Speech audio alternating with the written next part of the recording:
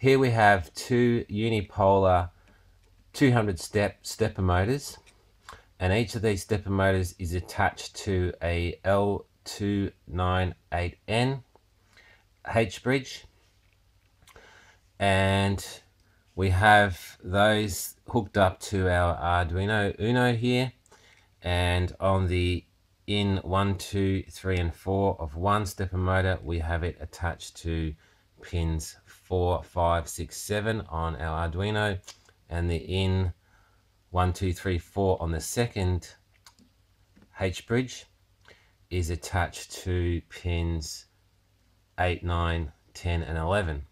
Now the idea here would be to drive the two stepper motors at the same time. The power source is using an external power. We have 9 volts, a 9-volt external power here, and we would ideally want to drive both of these steppers at the same time.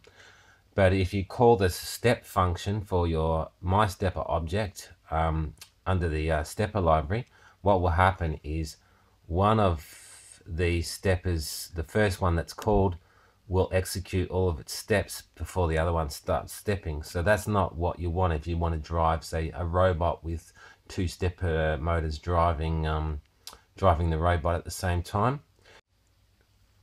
So when you call the step function for each stepper object one after the other, what happens is you get this. One execute, then the other. So they don't go both at the same time. So what I did is I created a function that allows for each one to step in turn. So what you would do is have one step, and then the other step, one step, and if you repeat that function over, you'll have them both working together. Okay, so here we have the stepper example, which is part of the examples library in the Arduino IDE. So that's under examples and then under stepper, and this one is called stepper 1 revolution. And here we are using the stepper library, so that's the standard stepper library. We've got our steps per revolution set at 200, so that can change depending on what type of stepper motor you're using. And we set up the stepper objects here. So the only difference that I've put in here, I've created a second stepper object. So the stepper object that you create, the arguments for that would be the steps per revolution and then your pins that you're going to assign to drive that stepper. So I've got my two stepper objects there, and then in the setup section here we set the speed of those steppers. So we're setting that speed using the set speed function from the standard stepper library, and we're setting that to 60 RPM. We're initializing our serial communication at 9600 baud, and then in the loop here we're calling the serial print function to print clockwise to the serial monitor, and then we're using the step function and calling that for each of our stepper objects. And the steps per revolution for each of those will be what we set up here, which is 200, because there's 200 steps in one full revolution for these steppers. So what actually happens here is that in this loop section here, firstly clockwise will be printed to the serial monitor, and then stepper 1 will step through 200 steps, and then stepper 2 will step through 200 steps.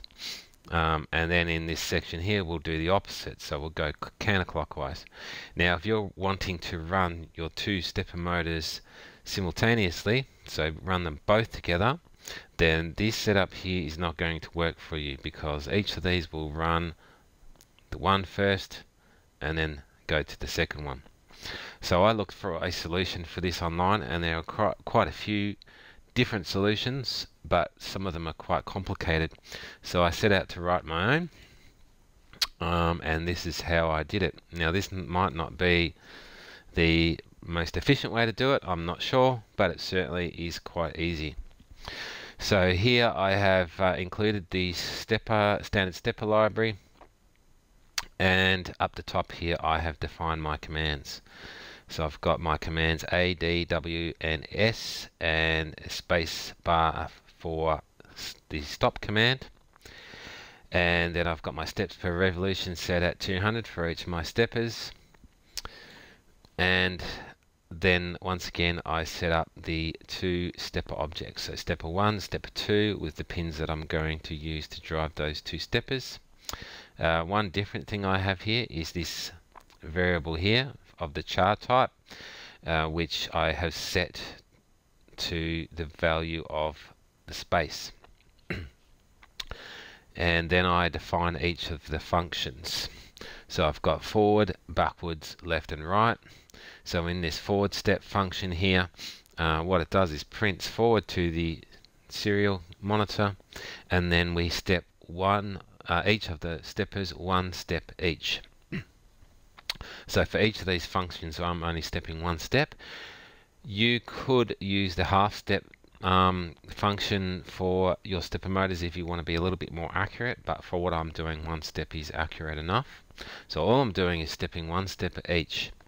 So, and I'll show you what happens later on in the loop section. So we've got that for forward, backward, left, right, and then for stop, what we want to do for stop is not just to use 0 steps or just stop the stepper from stepping. We want to actually power down the stepper drivers, because if we don't power them down when this is stopped, then the power will be still live to those drivers and it will still be draining current, and the chips on those drivers will be overheating. So we want to completely power them down. So by making this call here, or setting the port D and port B to this value here, you can actually set the value of a range of pins to low or high. So 0 here will set them to low, and a 1 will set them to high. So port D is for pins 0 to 7, and port B is for pins 8 to 13 on the Arduino. So that will power down both stepper drivers. In the setup section here, we've got our serial begin. So we're starting the serial communication at 9600 baud, and then we set our speed for each of the stepper motors. And then we come to the loop section here, and in the loop section we are using this if statement to check the serial communication. If there is serial communication, the data coming in will be set to this variable of char type data, and we will read that data and then use that variable in our switch statement here to set whichever command corresponds to the data coming in via the serial monitor. So we've got each of our functions in here. So I step forward, back, left, right, and stop. And the number of steps at this point will be one step each. Now you can change that. You can even use, if you wanted to set up so that each of those steppers runs a particular number of steps rather than continuous stepping, then you could, in each of those functions, you could put a for loop in there to run through so many steps. So that's one option that you have as well. So at the end of that switch statement there, what I do is I set the variable last call to whatever the last call was coming from the serial monitor. So the last call coming in via the serial communication gets set as the value for this last call. And what that does is actually just call that particular command over and over again. So if W was the call made via the serial communication, then it will execute this forward step function, and then it will set the value of last call to W, and then it will then continue over, because what happens if there's no other data coming into the serial monitor, I've got this else statement here, and so if there's no serial data coming in, then it uses the char variable here, data, which in this case was the last call that we had.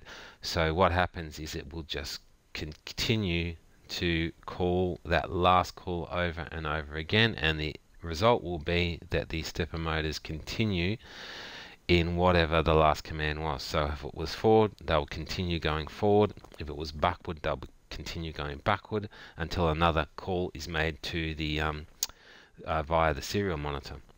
So let's have a look to see how this runs. So if you can see immediately when we start serial communication, we've got the stop command running here, because the variable last call has been initially assigned the stop value. And then if we type in a W, we go forward, and S, we go backward, A is left, and D is right, and if I push the space bar, then we stop. So here we can control both of the stepper motors at the same time with key commands through our serial port. So forward, back, left, and right.